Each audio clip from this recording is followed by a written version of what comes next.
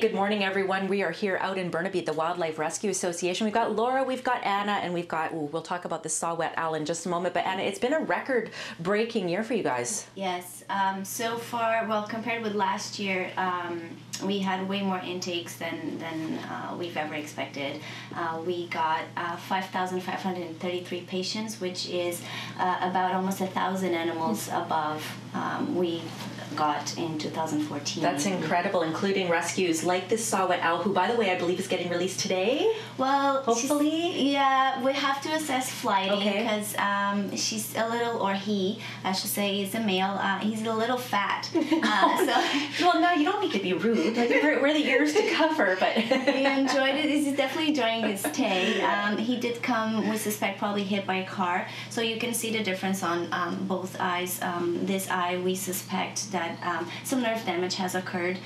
He does still have sight on it, and he did pass our release assessment in terms of being able to hunt animals. So now it's just a flight practice that we need to work on. I'm trying to think at this size, because just for perspective, look about the size of a phone here. What would they hunt? Because they're barely bigger than a mouse. They hunt small mice, okay. Deer mice, field mice, and they generally wait on a lower perch on a branch of a tree, and then they just stalk the prey really quickly. That's one of the reasons why their feathers are so fluffy, so they have a very silent flight.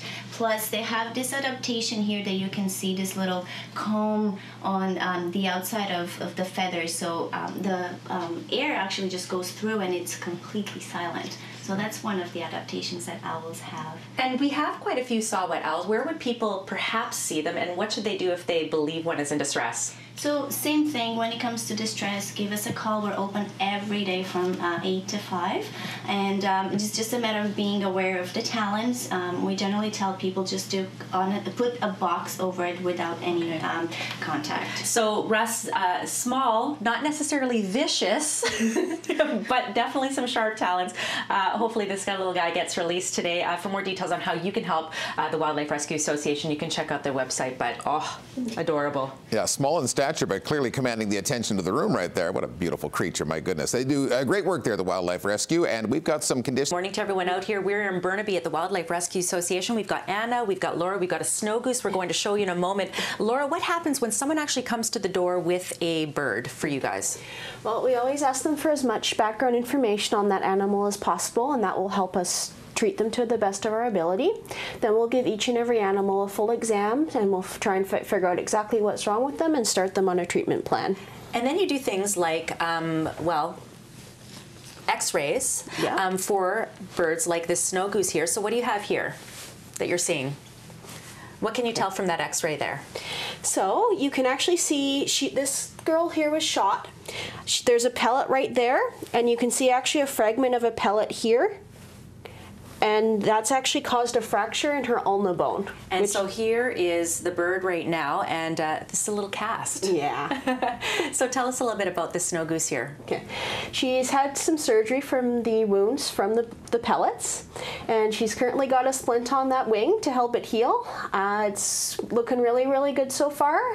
The callus is starting to form. Everything looks nicely aligned, but she'll still have it on for about a week or so yet. And do we see a lot of snow geese here in Vancouver?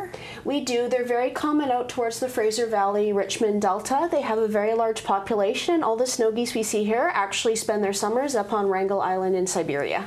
Wow, that's crazy. Well, lots of great information. It's always an education here. By the way, they always need help. It was a record-breaking rescue and treatment for the Wildlife Rescue Association. They need money, they need volunteers, they need food, they need all sorts of things. Go to their website for more details. We're going to take a little break here on Breakfast Television. Snow geese? Is there snow in the forecast? I don't know. We'll find out from Wrestling Kate coming up next. We'll be right back. Well, he's a little snappy this morning. We're here at the Wildlife Rescue Association in Burnaby. We've got Anna, we've got Laura. Laura, how come he's snapping? She's not trying to bite her necessarily, is he? Or is it a defense mechanism? He's definitely trying to snap. This guy's very, very feisty, and he's trying to tell us he's ready to go, but he just had surgery a couple days ago, so he'll be here for us for a little while yet. What kind of bird is this? This is a horned grebe. Okay, and tell us a little bit about them. So they're diving birds. As you saw with the feet earlier, their legs are set very far back on their body, and they're basically meant exclusively for diving. If these guys get onto land, they actually can't stand up or walk, so that's quite often how they'll come into care, is they land on pavement and can't take off again. I'm looking at his eyes, and of course we'll probably have a hard time seeing him now with him biting, but do they have very good vision? They do, yeah. They need to catch all those tiny little fish down there, so they do have very good vision. And how did you come to get this one? This guy was found on the ground in downtown Vancouver, so... And is that pretty typical, given that they're diving birds, for them to be in the downtown core? They'll generally fly over and they'll see a patch of wet pavement and think it's a pond and land on it, and then since they're water birds, they can't take off from land. And so what kind of care is this bird receiving, and do we have kind of an anticipated release?